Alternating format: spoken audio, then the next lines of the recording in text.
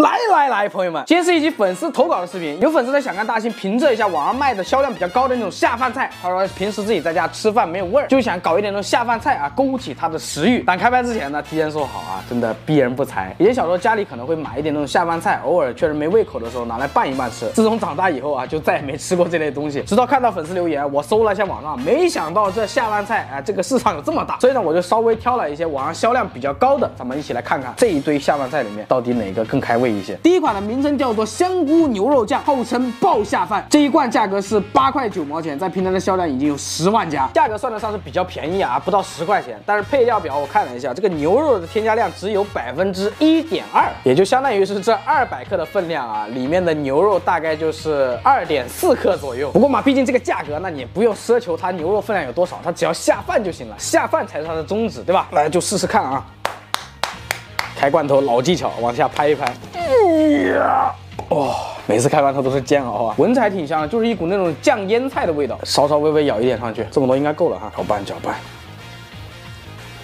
搅拌完就这个样子，我给的不多哈。我突然想到啊，这个其实有点像是我们吃的那个自热米饭，就不是很贵的，几块钱、10几块钱一份的那种，它里面给的也是这种东西。来，粉丝先吃。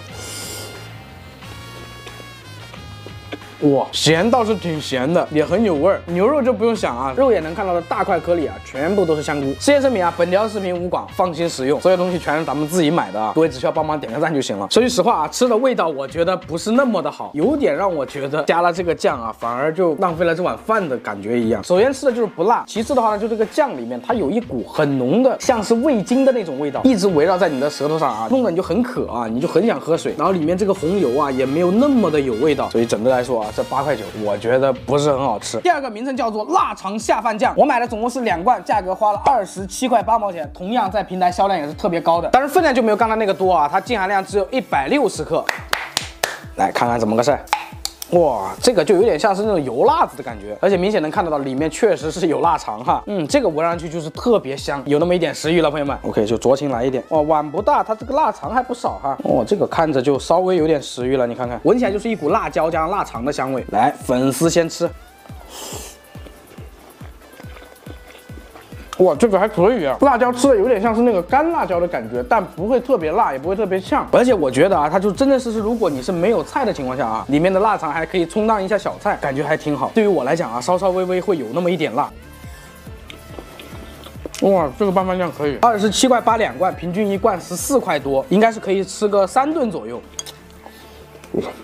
这个真实，我觉得是下饭的，反正至少比之前那个好，之前那个都花了9块，这个14块，多加6块钱，而且它这个红油结合它这个油辣子，味道就特别的香。但是我有点扛不住啊。好，第三个名称叫做尖椒螺肉酱，这个同样也是销量奇高的一款产品，总共这2罐才花了18块钱，一罐的价格平均是9块多，而且呢净含量来到了惊人的250克，怪不得啊，这销量高是有原因的。就是打开很麻烦了。算了，还动用科技吧。以后打不开就这样撬一下，一下就开了。我这里面好像真的是有螺丝肉啊，朋友们，这不到10块钱的价格，这样看我都感觉很有食欲，就别说拌饭了。来，扒拉出来。满满的红油，这比刚才那个油还要多一些。刚才那个是稍微辣子多啊，它这个就是油更多，跟上一个是一样，同样是有那种看得见的小配菜。这个闻起来就是那种很清香的那种辣椒味，毕竟是能够肉眼看得见的辣椒圈，牺牲自己替你们尝尝啊！哇！绝了，朋友们，绝了！这比刚才那个还要好吃，因为毕竟里面是螺丝肉哈，不用给太多，我可能是给多了一些，吃的就很像是炒好的那个田螺肉，只是冷了而已，咸咸的、辣辣的那个味道，确实我觉得是很下饭啊，朋友们。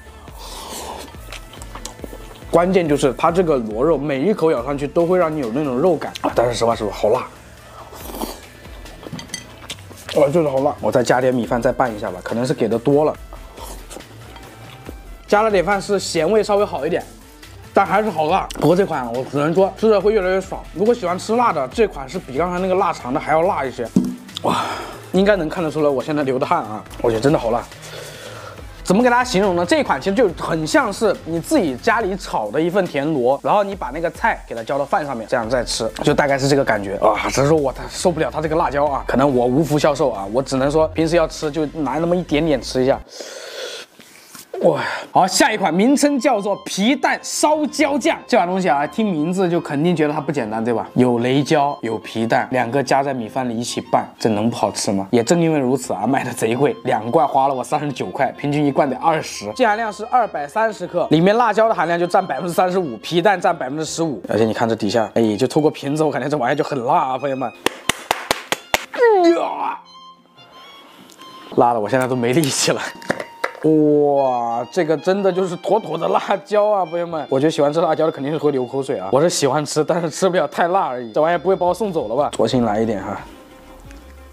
哎，这个看着它不是红色的，它是绿色的，闻起来就是一股浓郁的虎皮椒，还有那个菜籽油的味道。吃着我猜应该是很好吃的，但是我就怕它很辣。为了你们，我就来一口，好吧？来，粉丝先吃。哇！是真香啊，好像不辣嘿，它只是看着辣而已，吃着特别有味。那个味道就是你把炒软的虎皮辣椒，然后把它剁碎，最后再撒到饭上面，就那个味道。而且隐约呢能吃到一股那种些许的那种火烧的味道，毕竟它这个叫做烧焦嘛。总结起来，我觉得这个下饭确实是当之无愧的，但这个价格也是最高的一个。哇！这个真的是下饭，我的天！果然啊，这贵的东西真的除了贵，其他都好哈。好，最后一个，那请隆重让我介绍一下这款产品。这个是我小时候不管是喝粥还是拌饭吃的最多的一款东西，名称叫做橄榄菜。如果有同样被雷到的，公屏扣个1。这东西你多久没吃了？以前读小学的时候呢，每天早上可能喝粥啊，或者中午吃饭呢，就是在食欲不振的时候啊，家里可能会给我搞一个这个橄榄菜吃。以前什么价格我不知道啊，现在这里我买的这一罐花了15块，净含量呢总共是180克。哎呀，这就是当年那个感觉啊！回来了，回来了。看着是很黑暗啊，就是一股那种黑色的，但其实吃的它不是那种味道啊。你看这里面确实真真实实有橄榄的，对吧？但这个菜它不是橄榄上面的啊，这个是芥菜，只要这么一点点就够了啊，估计还多了。它这个菜啊，威力特别大，一口上去啊，你会情不自禁，忍不住你就想吃饭啊，这就是有这种魔力。来，粉丝先吃。哇！它就是当年那个味儿，吃起来啊，就是一股那种植物油的那种香味，然后加上一点点那种咸咸的那种味道，又不辣，但是很开胃。在以前的时候是很开胃的啊，现在我觉得还稍微差一点。它只是说儿时那种熟悉的味道，你在这几款东西面前，这个东西真的就是小儿科。不过在以前啊，真的没有那么多所谓的就是这个酱那个酱之类的，在超市里能买到的，无非就是老干妈，要不就是这个东西。这个橄榄菜真的就是以前读书那会儿。小时候童年的那个回忆哦，对，突然忘记了，以前我还作死的嘬过一口这个橄榄，千万别嘬，朋友们，并不是因为它有毒啊，而是因为你吃一口特别咸，而且你看这还真的是会滴油啊，滴出来的油应该就是橄榄油吧。那么总的来说呢，这5款拌饭酱，我觉得最好吃的肯定不会是这个橄榄菜。这个橄榄菜的话呢，只能说就是童年的一种回忆的味道。最好吃的就是这个烧焦酱，这是想都不用想，贼下饭。当然美中不足就是可能没有那么辣，它只是有味道而已。然后这个螺肉酱价格不是那么贵，红油的味道很香，辣味呢也是很足很足，反正很辣。最后呢就是腊肠下饭酱，它吃起来就是那种干辣椒的味道比较重，油的话没有那么的多，但是真真实实里面也是有腊肠的，所以下饭的话呢也还挺不错的。重点是价格只要几块钱一罐。牛肉酱的话呢，那提都不用提啊，8块9的价格。很多人买的原因很简单，就是因为几块钱价格能够买到牛肉酱，那实际上打开发现里面全是香菇，所以销量高，但吃起来也很垃圾。要买的话呢，就这3款里面挑，辣的就买这个，最有味儿的你就买这个，有一点辣味但是有下饭的感觉，就买这个腊肠的。或者说如果你从来没有吃过橄榄菜，你也可以去尝尝，下饭下粥都特别爽。